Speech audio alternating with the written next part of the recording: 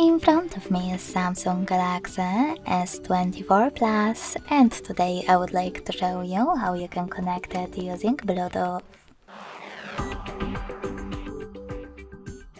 Begin by opening Settings and clicking on Connections.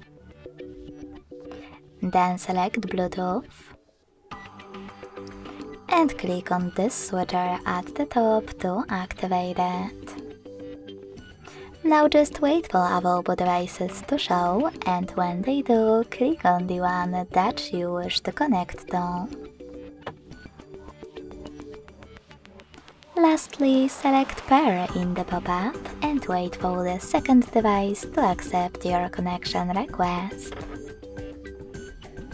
As you can see, after a couple of seconds, my devices were successfully connected.